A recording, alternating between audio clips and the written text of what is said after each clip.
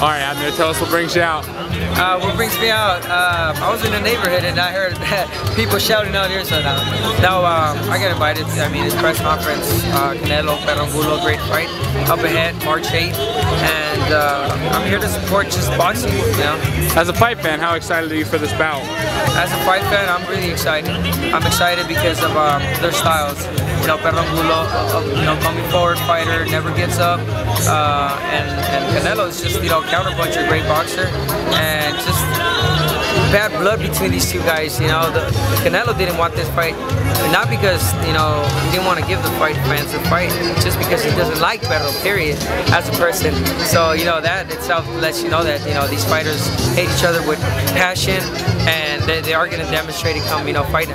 Do you think that makes for a better fight when the two fighters don't like each other? It does. It definitely does.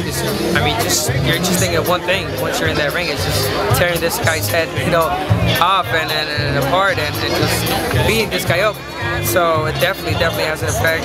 I didn't see any trash talk, but yeah, I was gonna say they look pretty cordial. Yeah, they did, but there is bad blood between these guys. I know for a fact. Where do you think that originated from?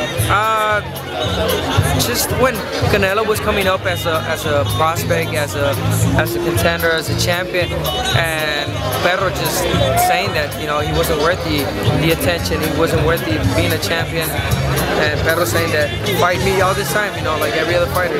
Okay, you say who you are, but you never face anyone like me. So now that Perro has the chance, you know, he's definitely in there to prove something, and can't wait. It's gonna be a great fight.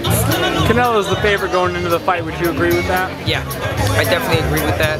Just for the name and you know, just that, I think. But Perro's fought some great fights, you know, and Lara, a tremendous fighter, a boxer, pure boxer. Perro was able to get in there and knock him down twice.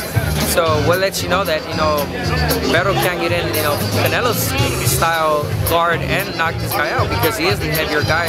He is the heavier puncher, Angulo. So it'll be interesting. It'll be interesting. What does Angulo have to do to win this fight? Just that, get in Canelo's head, get in Canelo's guard, and just go in there and work. Perro's a work type of fighter that just goes in there, throws punches and bunches, and if he could get him frustrated with that high intensity of work and pressure, he could definitely do some damage.